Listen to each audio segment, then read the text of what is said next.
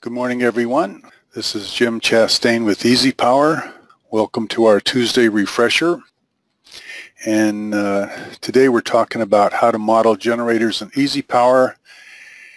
And we have probably more information than we have time to allocate to it. So let's jump into it. Those of you that attended last Thursday's presentation by our friends at GE on TCC, short circuit protection and mitigation in dealing with the upcoming changes in the NEC, I think we're treated to a very informative presentation. And for those of you that missed it, it will be, the recorded version will be available and posted on the website by the end of this week. But one of the things that came up, and I've had a request since then, is specifically how to show arc fault current tick marks on the TCC. So we're going to spend a few minutes on that, and then we're going to jump into the discussion on generators. Basically, there's a very simple procedure to put a tick mark representing the arcing current on any particular bus involving EasyPower, and that is you plot the TCC, then you fault a single bus, and then you select the curve of the active protective device, that device that is tripping to quench the arc on that particular bus. And then by right-clicking on the curve of that device and requesting that the tick mark be inserted for the arcing current, it will show up on the TCC. Now, just as an aside, we will be doing, this topic falls into several different categories, one of which is most frequently made errors doing an arc flash study, so we're going to talk more about it next week, but we will actually have some focused refreshers on all the additional information on the TCC curves and how to deal with or customize other tick marks in addition to just the arcing tick marks. So let's show this real quick. Here we have a typical distribution system. We have several relays in series. When we go into short circuit focus and fault the buses, we don't see anything amiss. The currents all look reasonable, and the next logical procedure would be to go into coordination, well, actually to calculate incident energy. And as we do that, we might want to look at the spreadsheet that tells us how things are being calculated. So that's the function of this icon in the top center, arranged for arc flash, which shows me both the one-line diagram, the incident energies, and how those energies were calculated on each bus. So let's go down and fault just one bus and focus on this, basically where the motor's connected to the feeder system. And we see that we have bolted fault current of over 13,870 amps. The arcing current is 8,270, and so there's a trip time. But if we kind of notice, the upstream tripping device is actually one above what we'd expect it to be. It's not BL2, which is the feeder. It's actually the main on bus 2. Now the first, and I've been susceptible to missing this point as well. One of the first things to check for is on our short circuit options if we're including or excluding the main. Specifically if this breaker were down and considered the main on this bus, which it's not, and in any case we're including the main for doing the calculation, so that has nothing to do with this particular case. So at early instances seem to indicate that there's miscoordination, so for several reasons I want to go in and look at the arcing current and the respective tripping devices. So we go to coordination. Let's go ahead and plot the TC curves for 3 protective devices and the motor. And as we kind of look at this, let's go back and fault this single bus. double click on it, we've got, again, our 3 different devices.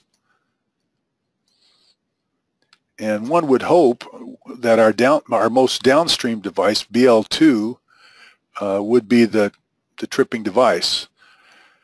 If it were, we were able to right-click on that particular curve, insert the arcing tick mark, but in this case it says it can't do it because it's not the one that's causing the clearing time. So just for grins, I'm going to go ahead and jump to the most upstream bus, BL5, which is this adjustable breaker up here. Now we can see miscoordination even at this point. Now I really didn't think that this would be the clearing device, but I just wanted to show you that if I don't pick the correct, and sometimes these are overlapping, so you need to be a little careful how you're singling out a specific device.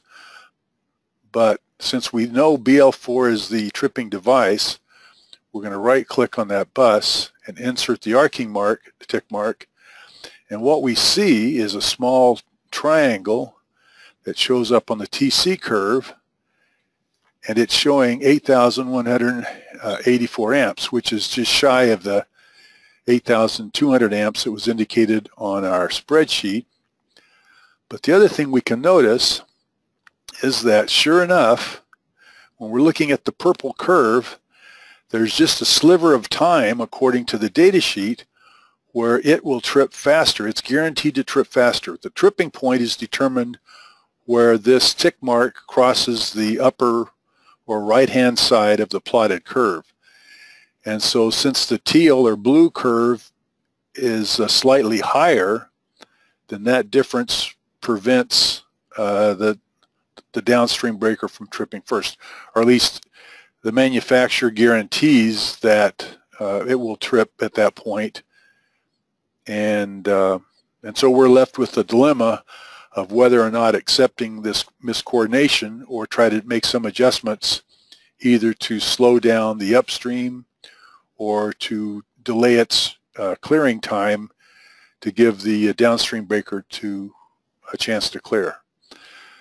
All right, so we can't display this curve if we have multiple buses faulted.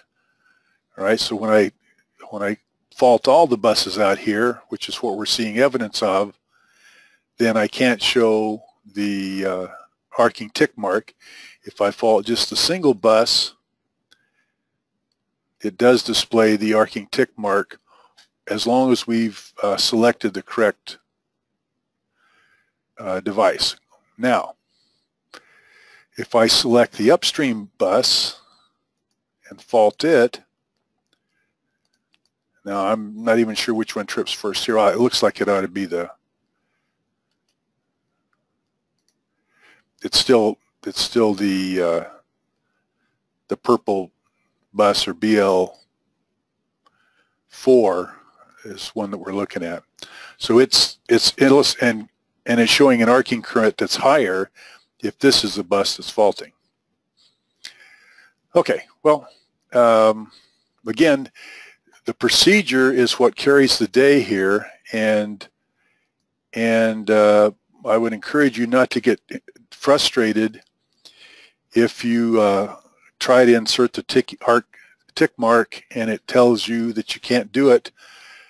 And so my recommendation is to go back to this basic procedure, which is plot the curves that you want to see the fault on, fault just one bus, a single bus, and then select the active curve on the TC plot, right-click and insert arcing mark. If you can't find, if for some reason it resists showing you the arcing tick mark, go back to the short circuit focus and satisfy for yourself that you've selected the correct upstream protective device. We'll come back to this if there's any questions. Let me jump on into the generator discussion, and we'll pick up questions at the tail end. So a generator's short circuit current is calculated from the subtransient reactance. The subtransient reactance is an impedance value that entirely neglects or pretty much neglects the resistance of the component. So in a generator, this is justifiable based upon the physical characteristics and the construction of the electric generator. So the resistance of the windings in a synchronous generator is generally very, very small compared to the reactance, but they do play a role in the decay rates, and so they'll come back into the discussion when we're talking about LR time constants. During a short circuit, the steady state reactance is temporarily reduced due to the interaction of the magnetic flux between the damper windings and the armature windings. This is more so when there's damper windings, but it's there even if you don't have damper windings. The damper windings are used to stabilize the rotor by inducing an electromagnetic torque that resists motor motion or hunting. This reactance reduction is temporary, but its sudden drop allows much higher instantaneous short circuit current, and this happens in generators even without these damper windings. It's just not as pronounced. Well, because of these complex physical and electromagnetic relationships, the subtransient reactance is typically determined by testing and must be provided by the manufacturer. The flow of the current in an AC circuit is controlled by impedance. When a short circuit fault occurs, the current flow is a function of the internal voltage of the connected supplies, usually utilities, generators, and motors, as the motors become a source during a fault, the impedance of those sources, and then the impedance to the point of the fault, which is usually mostly cable impedance. And then finally, the impedance of the fault itself, if it's an arc. Well, in the case of a system that's dominated or supplied by a generator, the internal voltage of the generator and impedance determines the current flow where the terminals of the generator are shorted. So the effect of the armature reaction on the generator air gap flux causes the current to decay over time from an initial high value to a steady state value dependent upon the generator reactances. Since the generator resistance is negligible, we really only need to look at the reactants themselves. So these three time zones fall into the first 6 seconds or so, 6 cycles or so, and that's referred as the subtransient region. And then the transient envelope pretty much occupies the space between the 6 cycle point and 5 cycles, and then beyond that is referred to as the steady state region. So thanks to some published white papers from the Cummins power generation folks, here's some typical three-phase values for subtransient and transient reactance. So normally the subtransient reactance is referred to as an X double prime, and the D refers to the direct axis of the generator. The range is usually in the 0.09 to 0.17 seconds, per unit value. And this determines the max current at the instantaneous trip during a short circuit fault. And again, the effective time is from 0 to 6 cycles. Then the transient reactance, which happens during the next period of time between the 6 cycle point and the 5 cycle point, is that impedance that determines the short circuit during a short time pickup of circuit breakers. And the range for that per unit value is usually 0.13 to 0.2. And then the synchronous reactance or steady state reactance determines what the short circuit current is without excitation, as long as the generator's turning. And so that impedance ranges between 1.7 and 3.3 per unit, and it's in play or invoked usually after 5 seconds after the fault. There's also usually a spec for zero sequence reactance, which is referred to as X sub 0, and it ends up being 0.06 to 0.09, and it factors into a single line to ground fault. We talked a little bit about the L over R time constants, and while that's a little more complicated than just an L over R calculation, the three primary terms that are utilized in analysis, or at least in plotting the TCC curves for the generator, involve the direct axis transient short circuit time constant, which is the time in seconds required for the transient alternating component to decrease to 0.36 times its initial value. Then the direct axis subtransient short circuit time constant, again in seconds, it's the time required for the alternating component of the short circuit current to decrease to 0.368 times its initial value.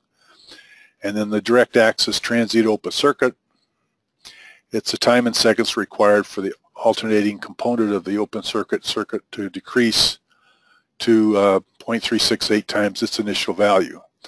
Well, now, all of these are, like I say, you want to refer to the manufacturer's data sheet. There are times when it's worthwhile having an average value or a typical value. Again, this I picked up from a paper published by the University of Idaho, and for just general reference, these are values that could be used in doing some initial calculations. But more significant is the fact that we're now, when we get into EasyPower, we have dialog boxes that we want to be as accurate as we can based upon the generator that we have to model. And fortunately, here in the last couple months, I've had some of our friends send in information on some specific generators and the full data sheet, which I'm not always privy to or get access to.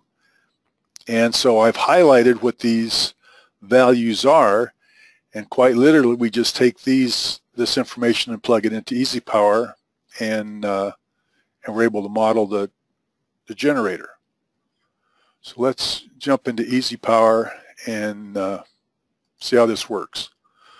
So the first thing I want to do is in database edit, let's go ahead and put a generator in the circuit,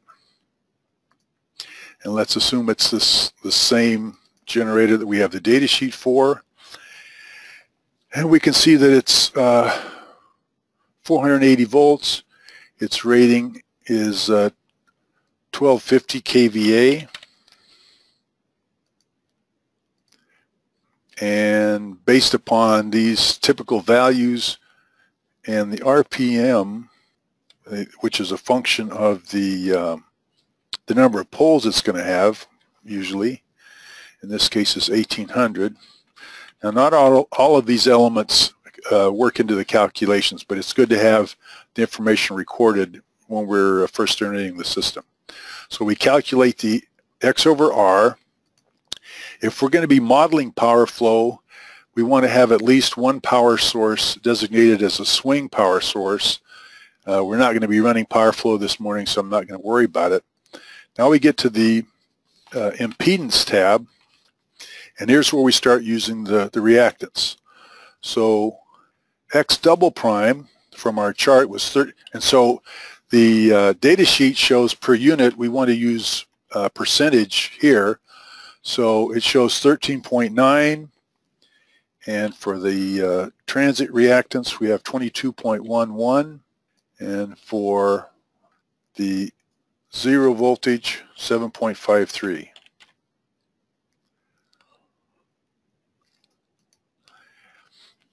All right, so what that does, now so this allows me to calculate my short circuit, instantaneous short circuit, and in fact the plots at the points that I need to set up protective devices for both the instantaneous and short-term pickup.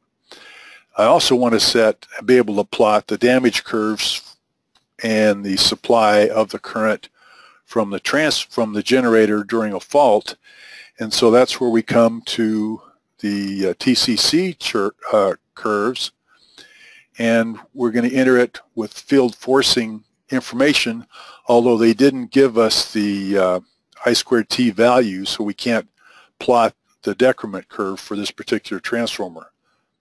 But we do have the X sub D, which is 349%. The T double prime is 0.0066. So this is seconds, it's not per unit, so we're entering the numbers as they were given. 0.275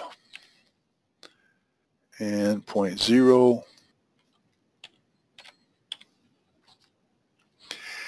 And then we were able to capture the field forcing per unit, which is 10.6. And I haven't gone through the derivation of that, but if that's something you would like information on, let me know.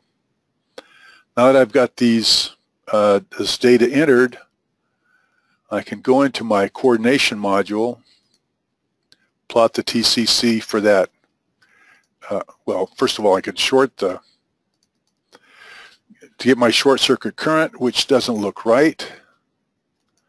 So let's go back and see where I made a mistake.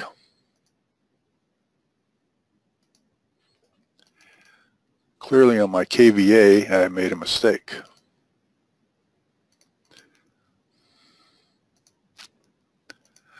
Entering the data correctly is a big part of that task here. And as I changed my units, it didn't like the value I had entered. So this is 12.7, 12.5, 12.52 if I go back and double check. 1250 kVA. That should be a little bit more civil. So now as I fault short circuit,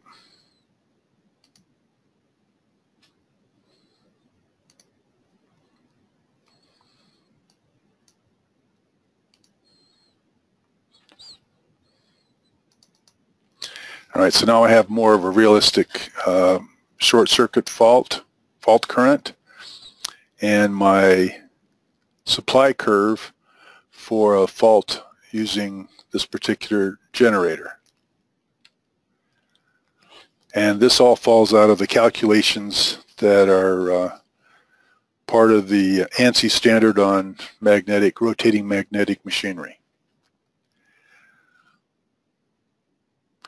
All right, I think that pretty much captures everything I wanted to cover.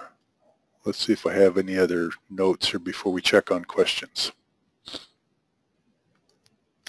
I do want to mention that next week the topic is the 10 most common mistakes in arc flash analysis and how to troubleshoot them. And I'm finding that even though the list is limited to 10, the examples for each and how to work with it is going to take up a considerable amount of time.